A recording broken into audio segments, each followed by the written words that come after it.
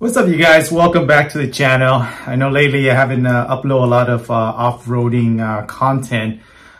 Few reasons. Obviously, if you guys haven't heard, most of the trail in Orange County, well, SoCal in general, San Bernardino Mountain, there's a closure up to June 30th, I believe, at the moment. So a lot of the trails that we normally go to, like Big Bear, Lido Creek, all that area, any area in the San Bernardino National Forest is closed until June 30th. And there's a fine if they caught you on any type of those trails. So it's very limited to trails that we're able to do. Most of the time it's going to be a desert trail nowadays. So yeah, I haven't got a chance to go out to the desert too much. But I do have Anza Borrego off-roading camping trip coming up. So I'll definitely be uploading that content in a month or so. But just because of that, I haven't got a chance to go out. And also another reason, I just got back from international travel for about a month just to visit different countries and whatnot. So I haven't got a chance to do a lot of off-roading or overlanding content, as you can see on the channel. But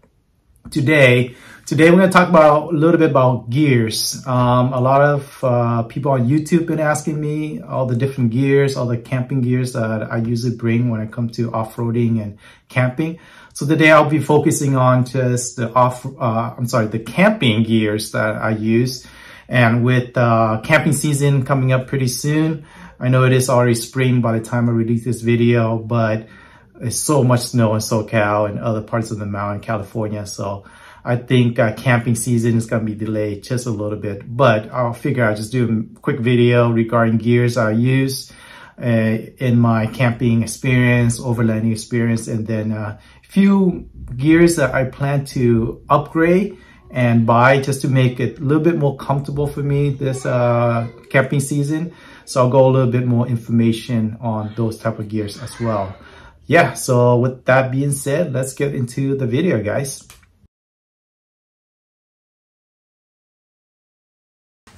All right, guys, so the first gear is obviously my sleeping arrangement, tent, sleeping gears and all that. And as you can see on the table, this is my tent, my Gazelle T4. They have an Overland addition to this. It's just a little bit better carrying case, but overall the T4 is what we need. I mean, they have the T3, a little bit smaller than this, but this is the tent that I've been using for the past, I would say 2 years or so. I love this tent. It's easy to set up. I think we can set up about a minute and 30 seconds, somewhere right there. So what I love about this tent is that we have a lot of space to work with inside the tent.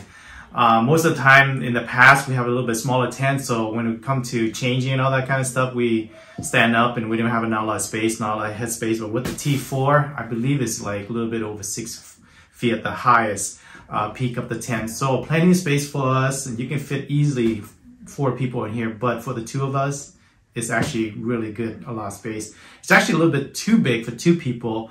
I think the T3 would have been really nice, because it just fits really well into our truck, the 6-foot bed. But this one fit perfectly in a 6-foot bed.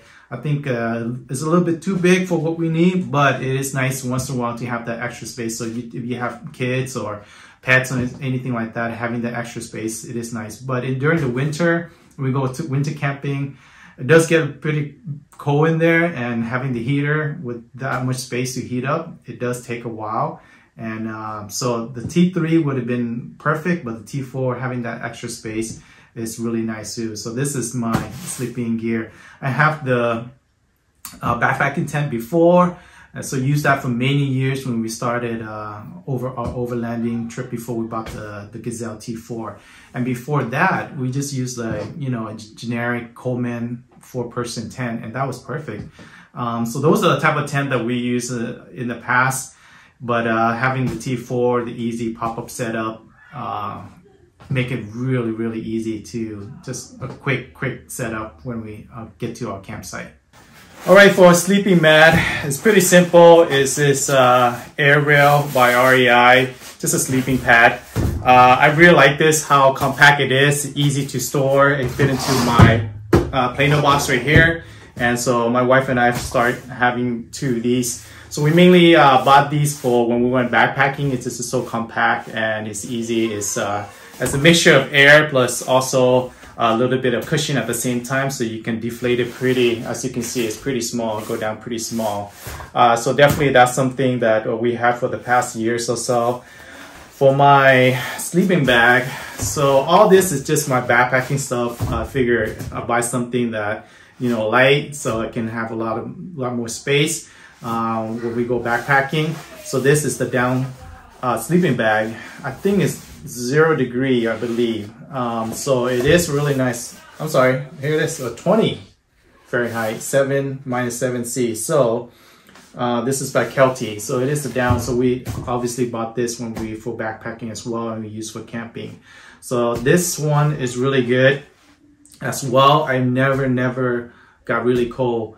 We got down to maybe 8 degree. I think one time I got down to 8 degree in the Sierras, and still this sleeping bag does its job. With the heater, it does help though. So the heater does most of the job, but having when we go backpacking, this does a really good job. Even though it got down to the 30s in the Sierra backpacking, this sleeping bag does a good job of keeping me warm at night. So nothing bad to say about this, other than try and get the long one. This one, I believe the one I have is the regular. Yeah, it's the regular. So a little bit less room, but I think if you're a little bit taller, get the long one. It should be nice and comfortable. So yeah, that's pretty much what I have for my sleeping arrangement, my tent, my sleeping bag, and my sleeping pads.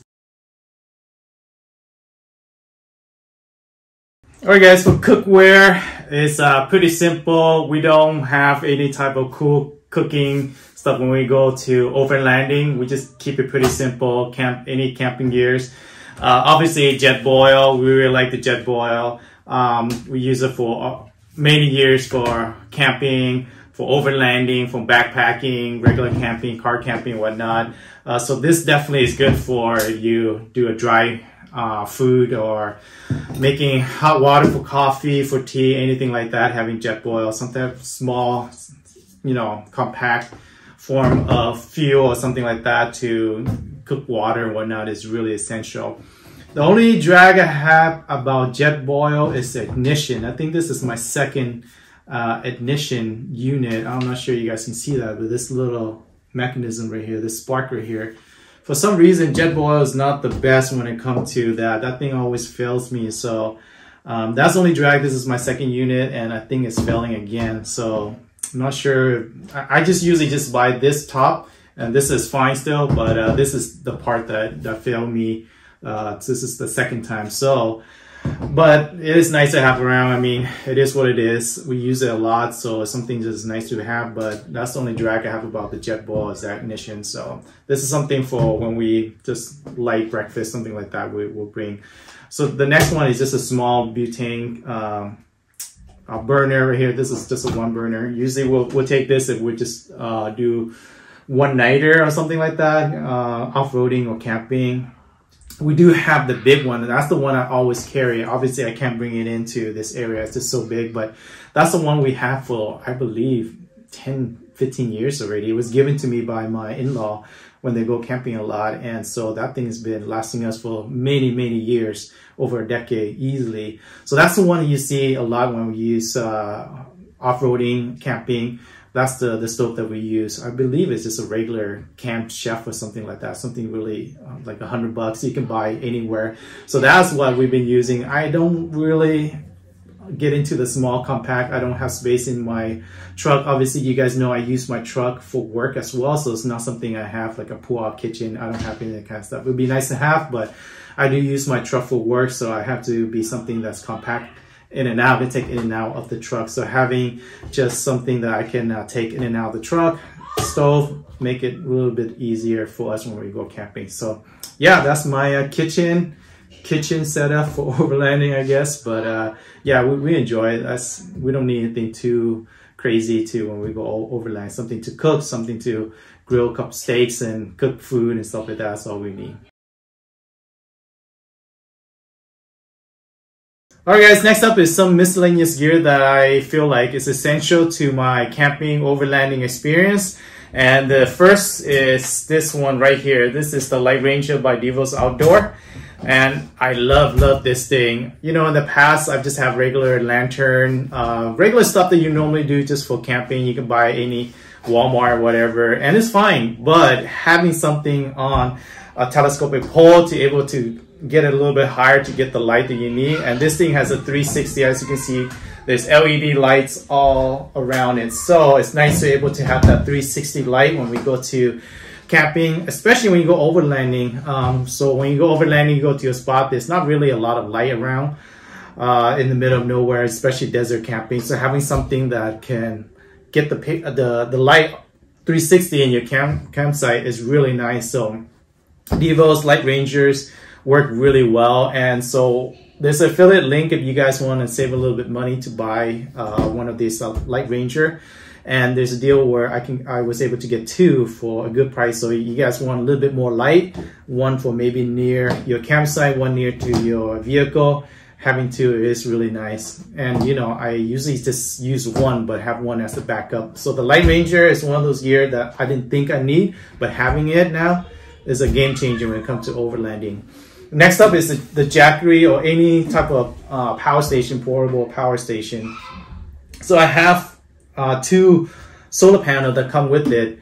When I bought it, it was a deal. I think it was a Black Friday. It's one of those deals. So I was able to get a discount on it when I bought it. But this is the Jackery 1000. And honestly, this is the most I probably need. This run me maybe 5 days straight without needing to charge, and running my fridge off of it and any type of charging. I constantly charge it when I'm on the run. So when we go hit a trail, or you know, anytime I'm just exploring, we hook it up to the cigarette lighter in the car, so it trickle charge the Jackery. But if I go to a campsite, let's say we just hang out for the day, there's a lot of sun, the solar panels would do the job of recharging this thing. And I've never got it down to 30-40%. It's always been like 50 to 60%. So having a power station is one of those game changers, especially when, you know, I also have like GoPro and drone and stuff like that I can charge off this. And when we go to the hotel, I just bring this in. If we ever go on a long road trip and we need extra plugs, we just plug the charging in from the hotel into this, and then we have 3 additional charge, USB and all that kind of stuff. So it's nice to have. We just bring in a hotel, we, you know, top this off, and we are able to have all the outlets to charge different phones and camera gears and whatever we need to charge off this. So having this is really nice. I also had a Jackery 240 before. It's nice for, like, you can charge stuff, small stuff, but having the Jackery is nice when we charge, having a fridge or that kind of stuff. So, and obviously the other thing that's not here is the fridge.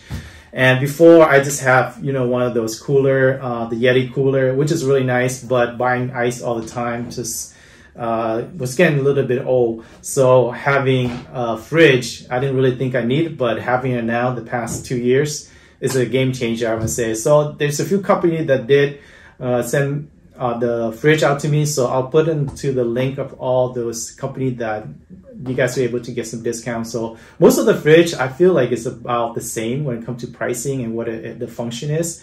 So having some type of fridge where you can have, you know, cold food to cook later is kind of nice. Having a fridge instead of having a cooler, you have to fill it up with ice all the time. So having a fridge, that's the other thing, the gear that I thought I didn't need, but having it now is a game changer when it comes to overlanding, camping, and all that good stuff. Alright guys, so the gears that I'm planning to upgrading this coming year is a few things. The first is probably like the mat, the sleeping mat or the sleeping pad for my arrangement. This one, as was mentioned, works really great, but however, is very thin. Obviously this is just for backpacking, so it's light and compact. However, sleeping wise, I've realized now as I'm older, sleeping is really important. You know, when I was younger, in my teenage year, I sleep in a tent. With just my sleeping bag's fine, have no padding or whatsoever, and was fine, you know. But nowadays it seems like I'm getting a lot more like back pain and whatnot. So having a nice sleeping arrangement when I go overlanding and going camping is so important. And if you have good sleep, you have a good experience overall. So I'm going to change it up. I'm probably going to get something a little bit thicker when it comes to the padding I need. and so provide me a little bit more comfort. I think my wife got a really nice one. I think by Kelty is a little bit thicker, so she swear that it gave her really good sleep. So I think I'm upgrading the sleeping pad pretty soon this year to have a little bit more padding. That way it's a little bit more comfortable when I go sleeping. Yeah, so this is great for backpacking. However, as I get older, as mentioned, it's not providing the best sleep. So this definitely is something I'm going to be upgrading pretty soon. And the next one is probably just a chair. I know this is not the most ideal gear, I would say. I don't know if you consider a chair one of those gear. However, the Coleman is great for beginner. When you get into camping for the first time, Coleman is one of those brands that for a lot of people, that's what they're familiar with. However, as you get into more camping, overlanding, a little bit longer trip, having something like you can actually sit down and have a comfortable position, whether that's eating next to a campfire, talking and whatnot, makes a difference. Like the Coleman is great, but the back support is not the best, and the way it's positioned whenever I sit, it doesn't give the best support with my back. So the chair is something definitely I'm gonna have to upgrade to a little bit better quality chair when I go to camping and overlanding. So if you guys have a chair in mind that you feel is really nice, especially somebody with back issue, let me know in the comment section below. I'm looking for something that's a little bit more comfortable. That's one thing I feel like I can splurge on a little bit when it comes to gear, just be more comfortable sitting, whether you're eating and enjoying a campfire. So let me know in the comment section below if you guys have a camping chair you guys feel like it's really, really nice and very comfortable for camping. So that's another gear that I'm planning to upgrading this year.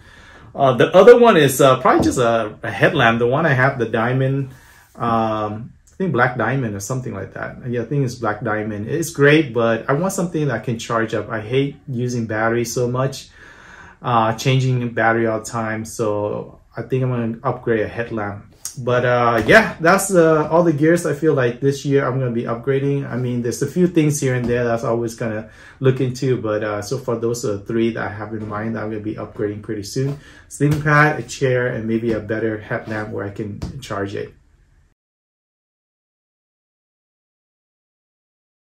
Alright guys, so hopefully that video was informative for you guys on different gears I use when it comes to overlanding and camping.